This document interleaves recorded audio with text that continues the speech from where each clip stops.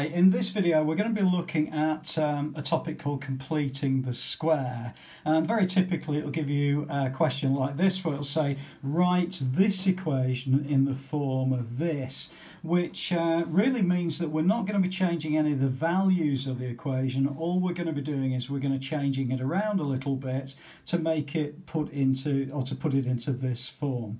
Okay, now there is a technique for doing this, and basically what we do is we look at the first two terms and we write them as x minus 5 squared. Now what I've done there is I've halved this value, so half of minus 10 is minus 5.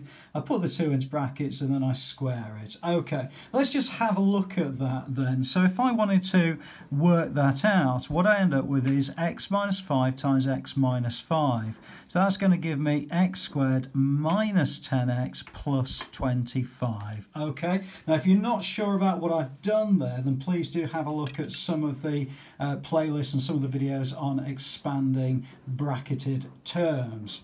Okay, so effectively what I've got is with my x minus 5 squared, I've got the first two terms exactly the same as that, so that works out perfectly well. However, I've still got this plus 25 I've got to deal with, so what I'm going to do is minus 25, and that means then that this, when I work it out, will be exactly the same as the first two terms. Okay, the only thing I've got then is to get rid of this plus 1, so if I plus 1 onto there, okay, and then write it out just by gathering up the numbers, so I get x minus 5 squared minus 25 plus 1 is minus 24, and that's the answer to this particular question.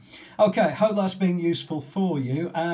In another playlist we're going to be looking at putting a number in front of this, which is where completing the square becomes quite a lot more tricky to deal with. So I hope this has been useful for you. If you're not sure, please have a look at some of the other videos in the playlist.